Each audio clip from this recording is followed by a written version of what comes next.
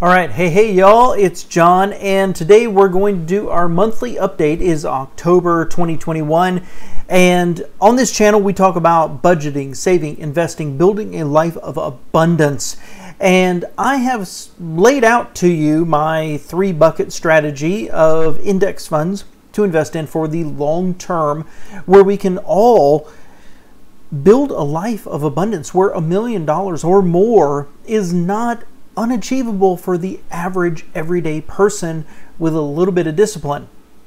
What I did is, as a recap, I have taken $100 of my own money. I put it into a Fidelity investment and my first bucket, which is a S&P 500 index fund, and we're going to track how it does every single month.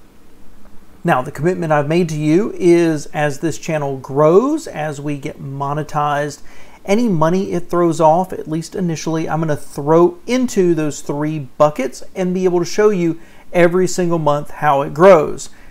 But let's grab our phone and take a look at the Fidelity account for this month.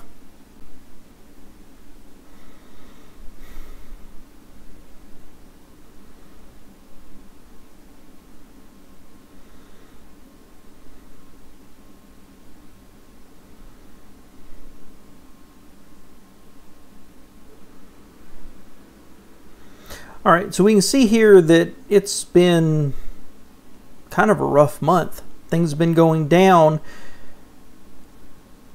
Initial value was about 108, something like that. Now it's down to a little over 103, and that's okay. Overall, for the year to date, it's up, and this is a long-term view.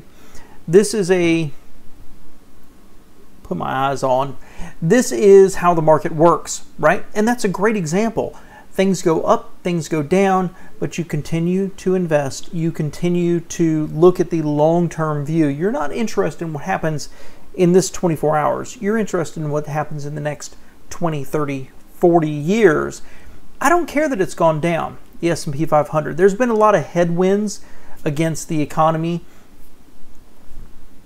I think it's going to go up over the long term. I must say here, I'm required to. This is for entertainment purposes only, and I recommend you consult with a financial advisor. I am not one. I'm telling you what I'm doing with my money, and I believe in S&P 500s. While this Fidelity is for your information, me and my wife have other investments largely based around index funds. Exactly the same strategy I'm talking about here today.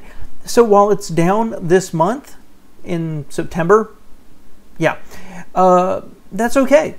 That's okay. That means if you're continuing to invest, you're buying lower, and if it goes up, you're reaping the benefits.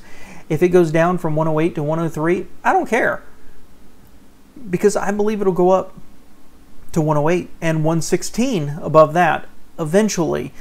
You have to weather the headwinds. So not great, not what I wanted to see, but not terrible, and does not throw me off my strategy.